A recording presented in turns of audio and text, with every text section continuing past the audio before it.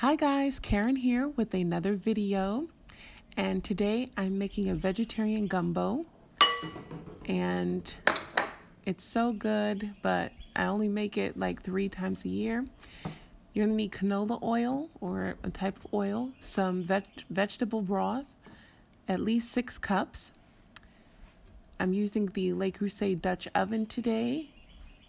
You're going to need salt, flour for the roux, black pepper, garlic, thyme. You can use dried as well. Red pepper, bay leaves, the Creole seasoning that I made last week, or whatever Creole seasoning you have on hand, paprika, garlic powder, onion powder, garlic again, black pepper, green onions, and you're going to need onions, a bell pepper, and celery.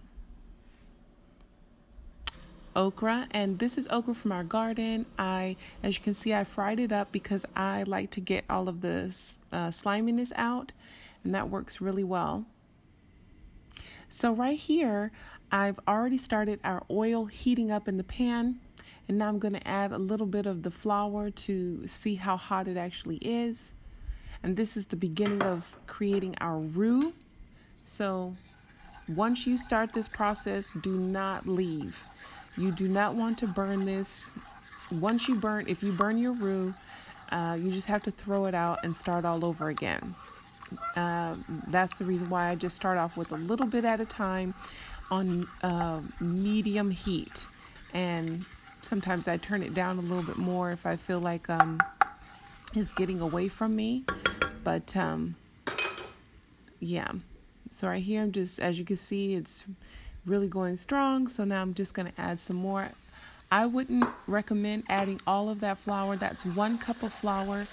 So it's going to be 1 cup of oil to 1 cup of flour.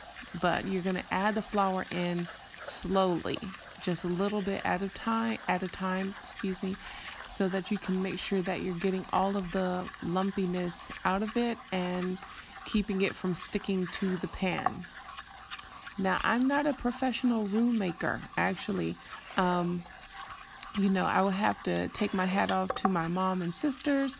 I'm going for the peanut butter color, whereas my mom and sisters, they could take it all the way down to cinnamon color.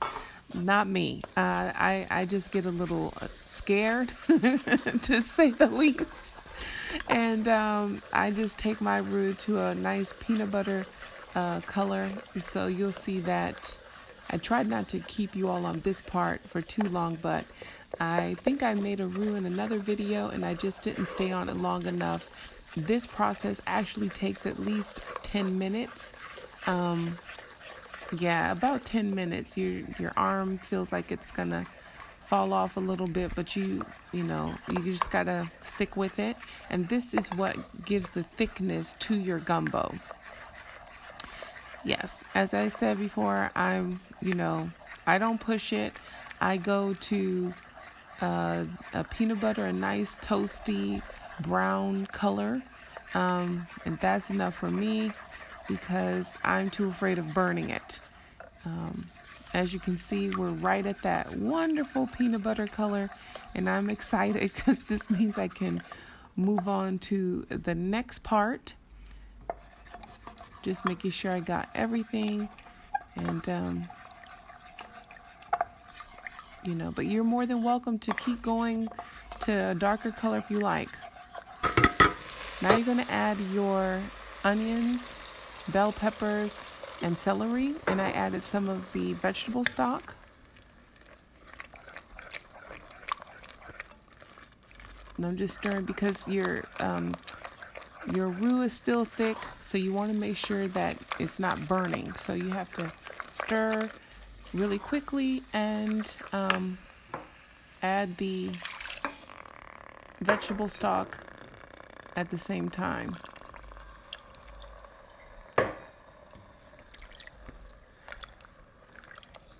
I think all of these steps after you make the roux go really fast. So, and you can also cook your vegetables, cook your celery, onions, and bell peppers prior to putting it in a pot if you like. I just rather do it after I make the roux.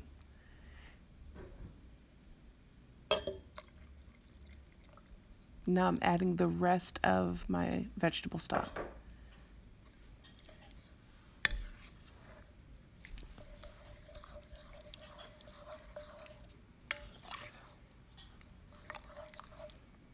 Now I'm adding all of the seasonings. So I have the black pepper, paprika, the Creole seasoning, garlic, thyme, all of that in there. Like I said, I'll leave all of that in the description below. And here I'm just going to add the green onions.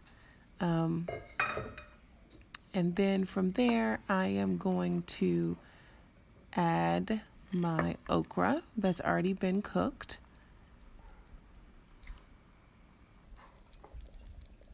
And last but not least, I'm adding the vegetarian sausage. It's a vegetarian Italian sausage by Tofurkey.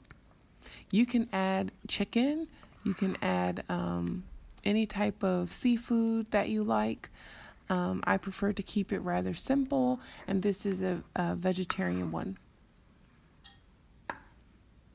But there's lots of mock chicken out there that you can add as well if you like. And this is the final product. I hope you all get a chance to try it. You can add rice to it. I just wanted to show you the gumbo on its own first. It's really delicious. I've already tasted it. And I just hope that you all get a chance to try the recipe. See you guys in the next one. Bye.